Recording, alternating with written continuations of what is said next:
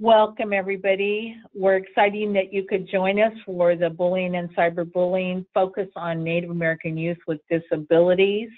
My name is Judy Wiley. I'm the Program Manager for the Native American Technical Assistance Center. One of the highlights that we want to highlight during this webinar is the resources that Joann developed in January of 2017. Joann, I can't believe it's been a year since you developed this. And we're just now doing a webinar on it. But in January of 2017, Joann developed a resource guide where you can go to get more information on agencies that are working on bullying or cyberbullying. There are some agencies that work specifically with Native people. The Indian Health Services had a bullying prevention campaign called Stand Up, Stand Strong. And they have posters. There's a video link to Native youth on it. So we highly encourage you to go to that resource that's posted over in the right-hand corner. SAMHSA is another one. The Substance Abuse and Mental Health Services Administration provided a lot of briefing papers and fact sheets on cyberbullying, specifically prevention for Native youth. So again, what we're hoping you'll learn from this webinar is not just what's going on in Indian country regarding bullying and cyberbullying and some of the areas that our Native kids with disabilities deal with, but also that this would be a resource for you as parent centers, because we know all parent centers have a curriculum to teach to the community on bullying, because it has such a high number, how it affects our kids with disabilities. So this, again, is just another resource, another tool for you to pull out of your toolbox. But the reason this is unique is it will actually help you get access into Indian communities, because all Indian communities are dealing with this kind of devastating effects that bullying and cyberbullying has on our kids. So we hope that you will be able to use this curriculum as kind of a way to access Native communities and also to learn facts about what's happening in Indian country as far as bullying and cyberbullying. So with that, I'm going to go ahead and introduce our speaker today. She's one of the Native American Technical Assistance Center's writers and also one of our trainers for our Native American Specialist Program. And her name is Joann Sebastian Morris. She has over 35 years of experience in the education field. She's originally from Michigan, and Joann is Sault Ste. Marie Chippewa on her father's side and Mohawk on her mother's side. She earned a Bachelor's of Education degree from the University of New Mexico and a Master's degree on Cultural Anthropology from UCLA. Joann started her career as a high school English teacher, and if you ever have seen her edit my papers, you would know that to be true. She puts it in red ink and highlights it. And she also moved on and held positions in administration and research. A high point of her career, which Joann, I did not know this till I read this, and this is Holy Moses, Mother Mary stuff. At one point, she served as the director of Indian Education at the Bureau of Indian Education in the U.S. Department of Interior. I did not know that, so we have to chat later on about what that was like. For the last 2 years, Joann has engaged in teacher training at the regional and national levels. Her most recently, she has worked for the National Education Association in Washington, D.C. Joann retired 2 years ago and resides now in Albuquerque, New Mexico, and she was happily recruited by the NAPTAC team to join in the merry band of consultants over a year ago. Can't believe it's been a year either, but we're so happy to have you, Joann, on our training staff and then our writing staff, and now as a presenter for our webinar. So without further ado, I'm going to let Joann take it over from for now on. Thanks, Joann. Thank you for presenting. Well, thanks, Judy, and greetings to everybody who is attending our webinar today. I'm at the Ethics office here in Albuquerque, and I'm delighted to be able for us to spend some time together today. And I appreciate your interest in this topic. So let's see, we're going to move right into the slideshow. As we know, and as Judy said, bullying is a national problem for all youth, all children and youth. This fact is equally true for American Indian, Alaskan Native youth, yet there are few opportunities for Native parents to learn about bullying, how to spot it, and importantly, how to prevent it. So this webinar is provided to parent center staff as a means to model a training or webinar that you can deliver to Native parents and communities by offering this content to Native parents. As Judy said, it covers a topic that they know is relevant to them, and you will make a real connection with our communities that will enable further outreach activities and services.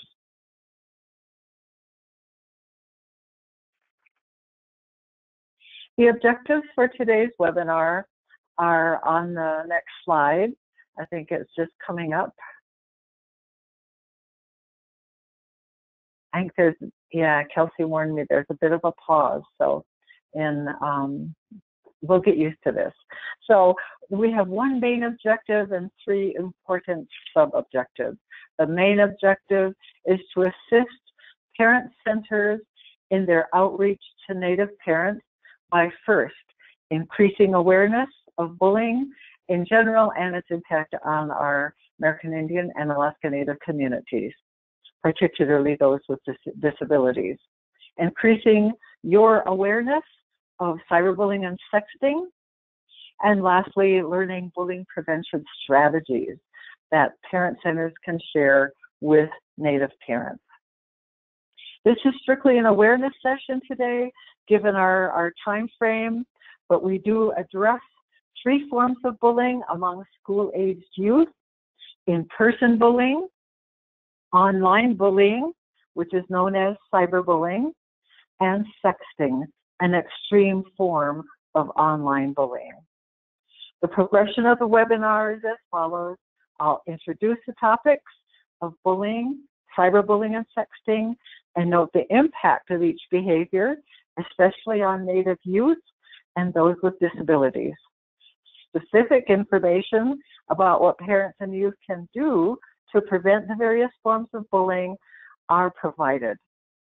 Also, 3 NAPTAC resources will be cited at the close of the webinar.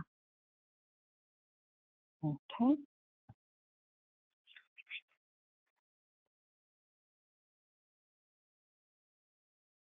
The next slide offers a definition that is used on the U.S. Department of Education's very informative website, Stop Bullying. You'll find lots of good information on that website. And again, key words are unwanted,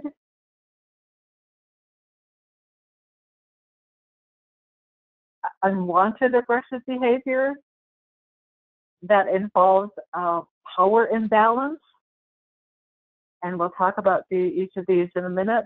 Behavior is repeated. The words that are underlined are really critical. So this again, excuse me, it's a definition that is still up on the department's website. But about 7 years ago, the Ed Department funded a year-long study group composed of nationally known experts in the field of bullying prevention.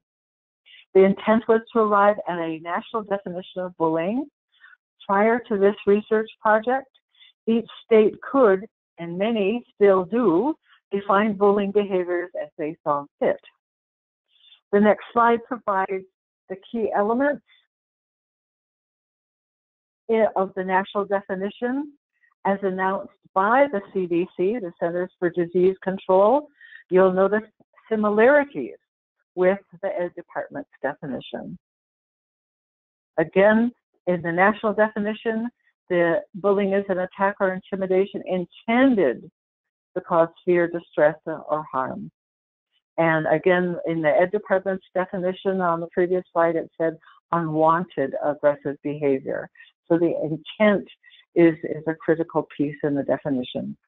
Bullying involves a real or perceived power imbalance, and so that's the same as the department website definition.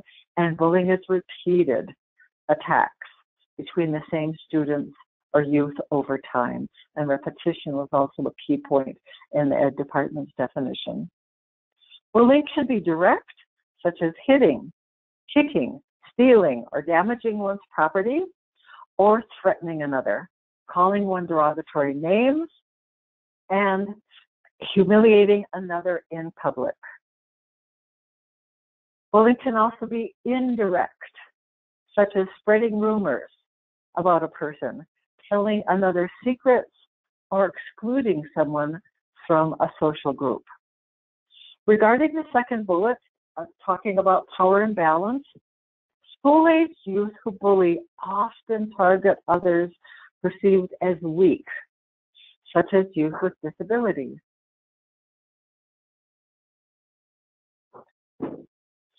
Or a loner, such as someone new to the neighborhood or community, or those who are different racially or linguistically, especially youth of color, and immigrants and Native youth who speak their traditional languages, or youth whose families are poorer than most, such as those living on an Indian reservation, or youth for their perceived sexual orientation.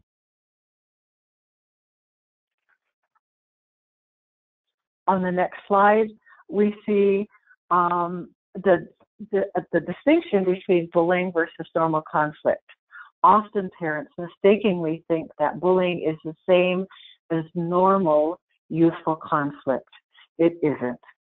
These are the three basic ways to know the difference.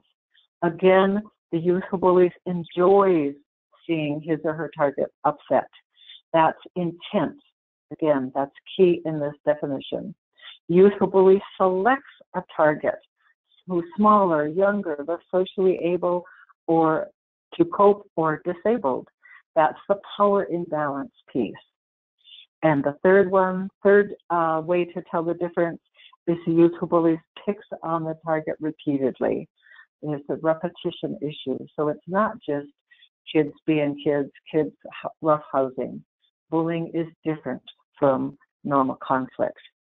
Nationally, most research indicates 1 in 3 students are bullied, quotes, moderately to frequently. And it continues to be one of the most common forms of aggression and what's called peer victimization experienced by our youth. Bullying is most common among elementary and middle school aged youth. On the next slide, we talk about the impact of bullying. There are 3 key impacts, as you see on the left. It increases absenteeism and decreases academic success, creates feelings of helplessness, anger, so on. Bullying can increase the possibility of suicidal thoughts. Regarding that, bullying causes mental, physical, and emotional damage to all involved. And research has shown the effects are long-lasting. Among the statistical impacts, bullied students are 5 times more likely to be depressed. Boys are 4 times more likely to be suicidal. And bullied girls are 8 times more likely to be suicidal. Researchers believe that girls tend to engage in suicidal thoughts and actions because They are more active online on social networking sites than boys are. Unfortunately, we frequently read about young people who have committed suicide for having been bullied, an all too common occurrence among Native youth. As parents and staff at parent centers, we should be committed to creating safe home and community environments for vulnerable youth. If school-aged youth are in fear of physical harm or are suffering from stress and sleep disorders due to bullying, they may experience the following: the inability to focus on schoolwork, poor grades, withdrawal from after-school activities, or dropping out altogether. The bottom line, our youth can't learn and mature emotionally if they are in fear. The good news, bullying is solvable and we can help.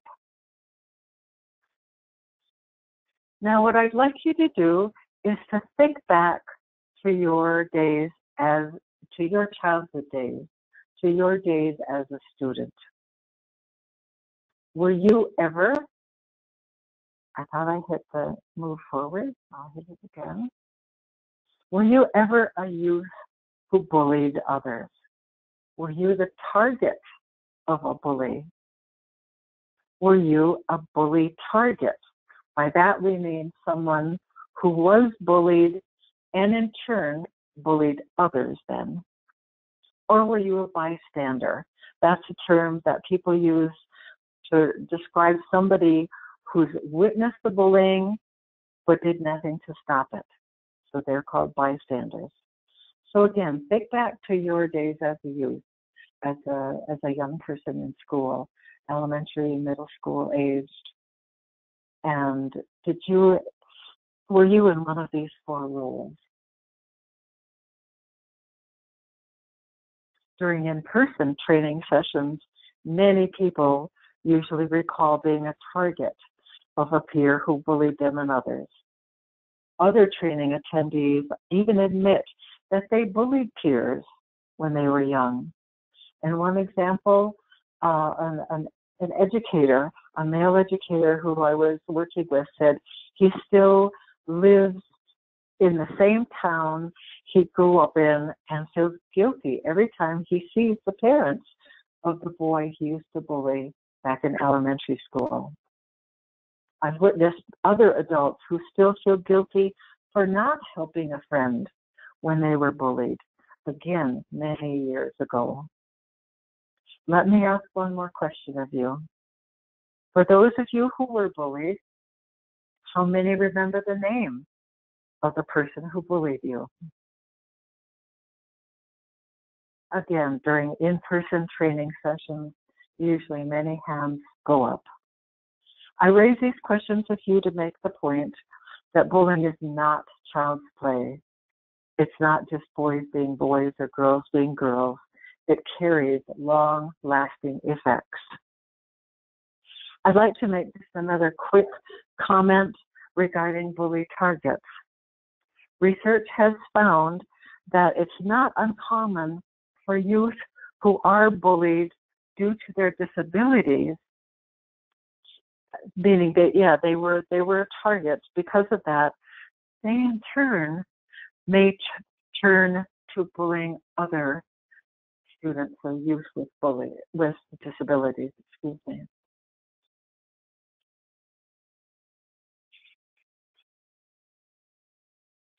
In terms of Native youth being targets of bullying, while we may not have all of the data only on American Indian and Alaska Native youth, it's hard to find national statistics for our young people sometimes.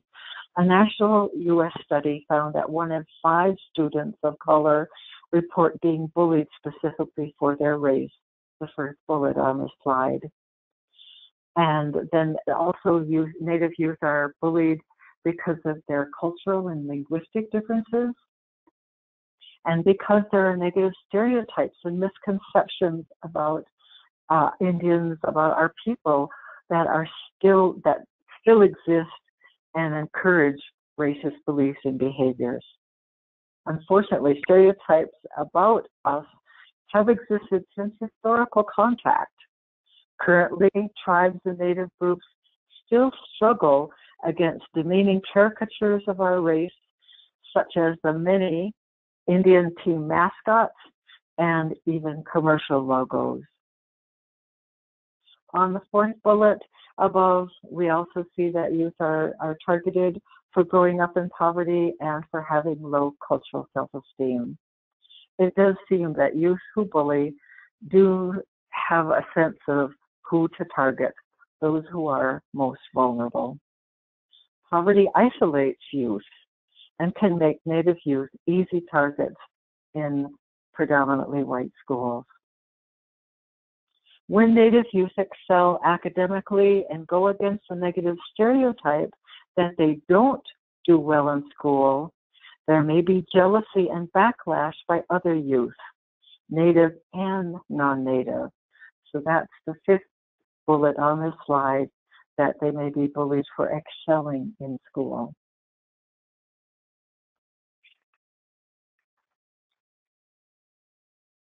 Now, we also know from the research that youth with disabilities are bullied 2 to 3 times more than students without disabilities.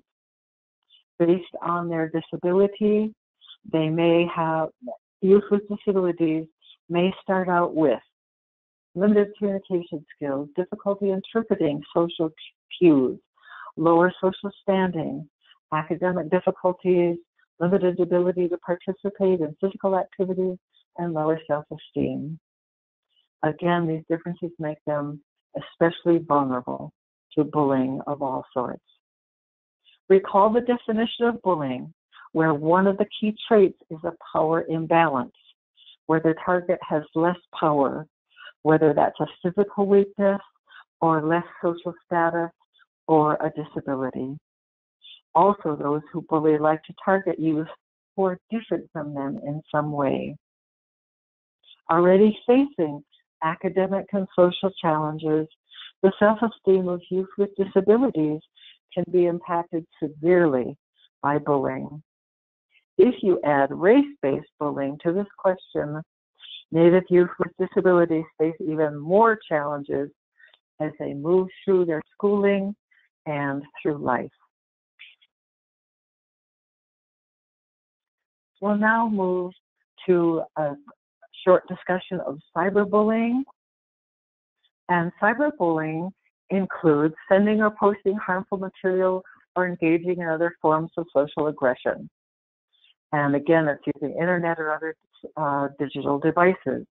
The author who I cited here, Nancy Willard, is an attorney, and she has authored several books on cyberbullying specifically. So she's a good link or resource for you. And again, cyberbullying can occur on the internet, but look at all the ways that it can be done through emails, chat rooms, discussion groups, social networking sites, instant messaging, IMing, and web pages. Recall again our discussion of the definition of bullying, that bullying can be direct or indirect. So this intense version of indirect bullying is cyberbullying, since it's not done face-to-face. Nowadays, we know how engaged young people are in using the internet and immersed in their cell phones, digital cameras, and other devices, especially for social networking. However, digital messages and images have been sent to cause harm to many youth with devastating results. Cyberbullying has become a significant challenge to parents and other caring adults because it can't be easily detected. Examples of cyberbullying include sending intentionally mean or insulting messages, starting rumors, sharing another's embarrassing information, cruelly excluding someone socially, and pretending to be someone else while posting harmful content. While most cyberbullying behavior occurs after school hours, it directly impacts the targeted youth's well-being and their overall school performance. Resentments and fights that started online frequently spill out onto a school campus. Among the impacts of cyberbullying, we have several that are shown on the next slide. It can happen 24/7, around the clock. It can be anonymous. It may be more vicious. It usually is more vicious than face-to-face encounters. And it's easier to get away with due to the minimal adult oversight of use of their phone or their computer. It spreads negative text and images widely and immediately. It's difficult to detect and prove without a paper trail. As a result, your target feels betrayed, shamed, powerless, and often, again, depression, social withdrawal occur, or they're common. Parents need training in how to combat cyberbullying. One key rule is not to delete an electronic form of bullying. The first reaction of youth and parents may be to delete the offending message.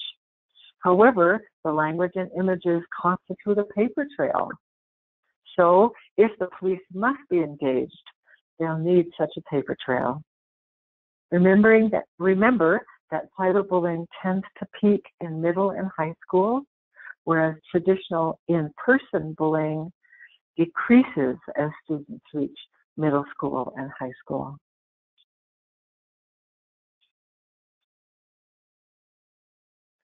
The third form of bullying that we want to speak about today is sexting. Sexting is a term coined by the media and combines those two words, sex and texting. It involves sending forward sexually explicit photos, videos, or messages of oneself or others from a range of digital devices. Sexting includes sharing unauthorized photos of nude or partially nude boys or girls in locker rooms, sleepovers, or in other scenarios. Most sexting tends to occur between young people in relationships. However, when those relationships end, the photos and videos they exchange can be widely disseminated, whether intentionally, and that often does happen, or unintentionally. Youth must be alerted that they can be breaking the law if they create, forward, or even save this type of message. According to federal laws, all sexually explicit images of youth under the age of 18 are considered child pornography. Youth could be convicted of producing child pornography if they take such photos. They could be convicted of possessing child pornography if they keep copies of nude or semi-nude photos of their peers on their phone or other digital devices. And they could be convicted of disseminating child pornography if they share such photos with others. Any of these could result in a criminal record and requiring registration as a sex offender. Maintaining open communication between parents and youth is vital, but it still may not stop sexting, but it does at least set expectations. Education of parents, youth, and the community of the dangers of sexting is a key deterrent. There are many unforeseen consequences of sexting. Can damage one's reputation. This is especially true for females whose images get shared. Bullying and sexual harassment by peers occurs a lot when nude or semi-nude photos of young people are shared widely or go viral, as they say, including name-calling and unwanted sexual advances by others. Refused admission to college and by loss of future employment. Youth need to realize that college admissions offices and employers are looking up applicants online so they can see or find any negative content if it's there. Most young people cannot imagine the range of possible consequences if they engage in any aspect of sexting. We have to help educate them and their parents. Next, we'll talk a little bit about just how Native youth with disabilities, how they, when they become targets of cyberbullying and sexting. They will often take advantage of unsuspecting Native youth with disabilities by manipulating into cyberbullying another person. They ask them to type things up and so on for them. They can themselves become a victim of sexting. And we shouldn't think that sexting occurs only among high school youth or college age youth. In sessions that I've been in, educators are concerned about the number of senior, high, or middle school students who are asking, tricking younger students into disrobing, and they take photos of them. So this is something we have to take very seriously. They are also, youth with disabilities are also often tricked into downloading pornography, going to sites on their phone or computer that they don't know they shouldn't be on. And the intensity and humiliation of being cyberbullying increases our Native youth already high risk for dropping out of school and engaging in suicidal thoughts and actions. Native youth with disabilities are known to use the internet as much as their non-disabled peers. So they are as vulnerable as all youth to being cyberbullied or being sexted, and are not sheltered by non-familiarity with the internet. Native youth in general, as I stated just briefly earlier, have one of the highest dropout rates in the country and one of the highest rates of suicidal tendencies are also highest in the nation. When the most vulnerable, among Native youth, meaning Native youth with disabilities, are cyberbullied or are a target of sexting, the resulting withdrawal, depression, frustration, and avoidance of peers, school, and social events is intensified for them. What can parent centers suggest to youth to support targets of bullying? The research-based strategies include these 6, and there are probably more, but we're just covering these 6 today. 1, reach out. By that we mean don't allow the bullying target to be isolated. Young people can surround,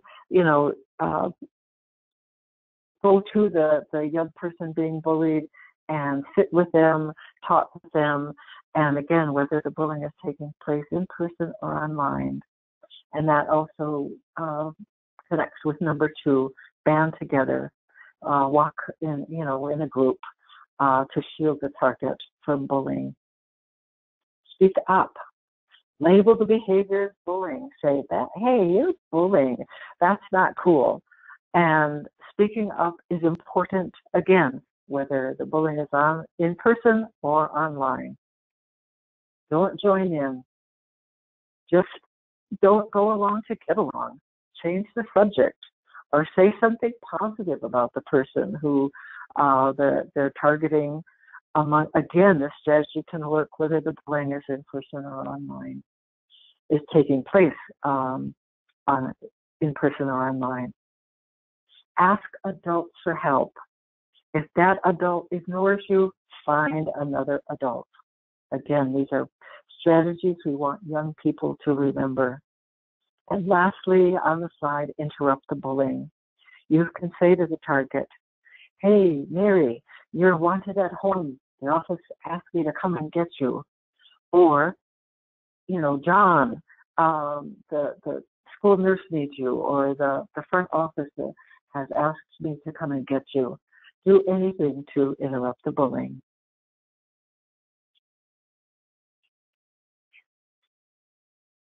When working with parents, there are strategies that parent centers can suggest to them.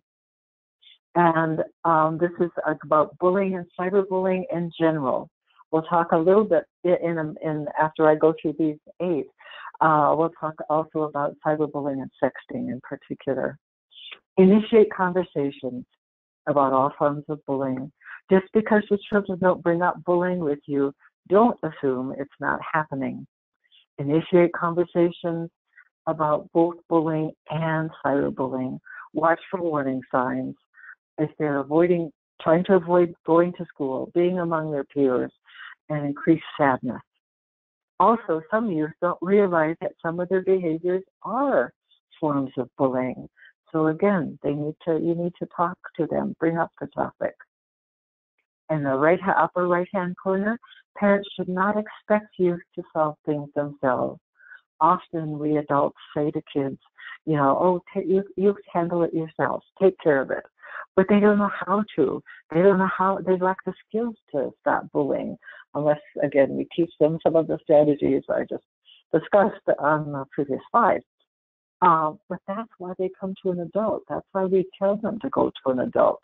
We must know how to identify bullying and cyberbullying, and we have to have the will to stop these aggressive behaviors. Our third strategy for parents is to express strong disapproval of bullying when you see it, even among siblings. Parents should remind youth that you will not tolerate bullying behavior of any sort, whether at home, in the car, especially among siblings, at school, or online. The fourth strategy is to role play with young people on diffusing a bullying situation and engaging those who are observing. Again, that's the term known, bystanders. They're known as bystanders. So assertiveness and other social skills must be taught to some youth, especially those with disabilities. We know that that's the case. But we, again, on the previous slide, gave you 6 strategies that can be shared to young people, and especially those with disabilities. We have further strategies, the next 4 that, again, can be taught to parents, should be taught to parents. Develop empathy and respect at home. Create opportunities for siblings and other youth to work together on chores or projects that require sharing and collaboration. Encourage an improved climate of respect within our schools. Researchers use a term called school connectedness. The definition of this is the belief by students that adults in the school care about their learning as well as about them as individuals. Research on bullying prevention has shown that the more connected students feel to their school, the better they do academically, meaning a climate of respect has been created so you can focus on their studies. And the more connected staff feel to their school, the more likely they are to intervene in bullying incidents. Again, because a climate of respect and caring has been created. Your school's climate is really important, and that can help eliminate a lot of this bullying. A key strategy also is to write anti-bullying strategies into your child's IEP. Bullying at school can prevent students with disabilities from receiving a free, appropriate public education. Remind parents they can call an IEP meeting at any time. Write into the IEP new strategies to prevent bullying of your child. For example, allowing your child to leave classes early to avoid hallway bullying. And the last strategy on general bullying is to know your federal rights and file complaints. If American Indian or Alaska Native youth with disabilities are bullied or cyberbullied for their race or disability, that can be discrimination and harassment, which are against federal civil rights laws. Contact the Office of Civil Rights in the U.S. Department of Education at ocr.edu the website shown on your slide. There are 4 specific strategies on the next slide that parent centers can suggest to parents on cyberbullying and sexting issues.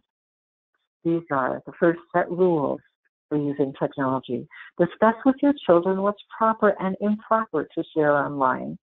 For example, they should not share their home address, their mobile phone number, any personal photos and videos, and other personal information.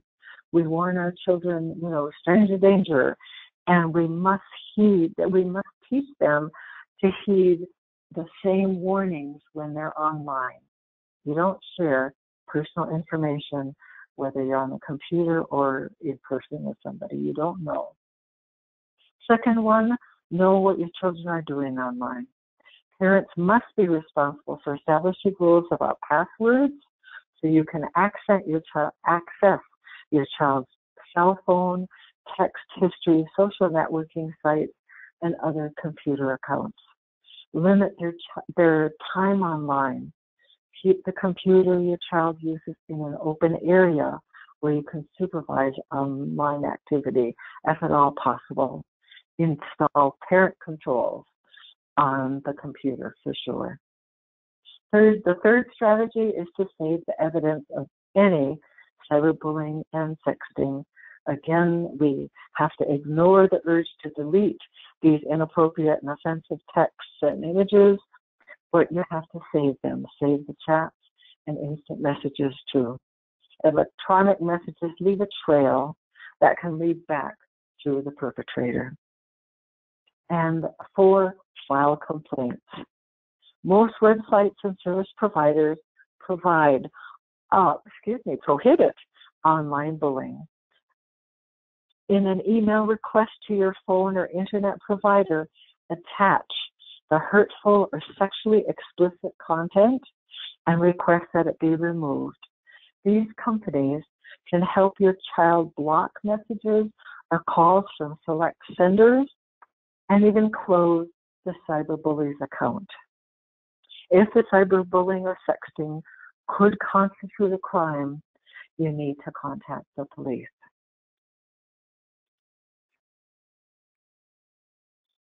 In addition to this webinar, NAPTAC has published 3 additional resources you can share. And again, they're listed for you in the handout section on the screen. And let's see, the informational one on bullying, an informational one on cyberbullying and sexting, and then resources. And Judy alluded to that one early on in the introduction to the webinar, and it lists and describes organizations, websites, publications that intentionally address an American Indian and Alaska Native audience. So please check into these 3 documents. NAPTAC and I urge you to become familiar with these, what we call briefs, that provide you with further information.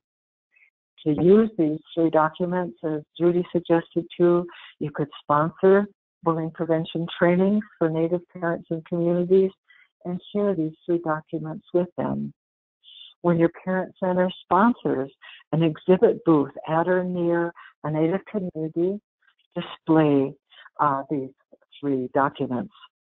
It will help Native parents realize that you have an interest and care about them and their needs. And they'll be more willing to approach your exhibit booth or table and engage with your staff. So that's the content that I was going to be covering with you today. But we do have a question. What strategies can you give for students using put downs a lot? One of the things that, again, we can ask young people to say, if you have something negative to say, you have to first say something positive.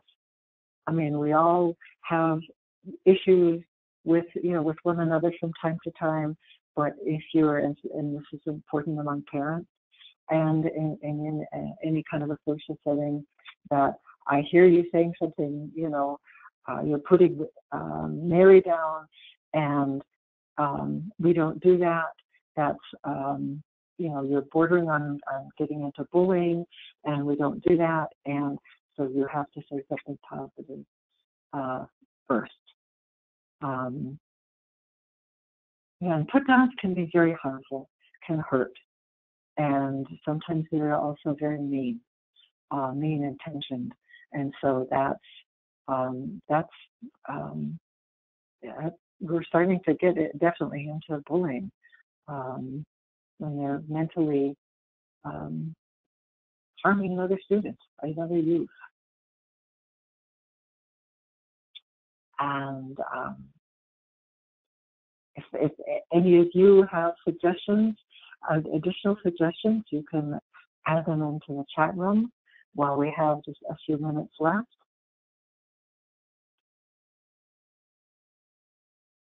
Again, NAPTAC is your resource for information about assisting Native parents and youth with disabilities. So have you? Okay, there is a question. Will the slides in the webinar be made available at the NAPTAC website? Yes, they will be. And for those of you who also want to use this as a training, the trainer's notes will be visible to you so that you can use them, add to them, you know, adapt them for your own location, wherever you are in the country. So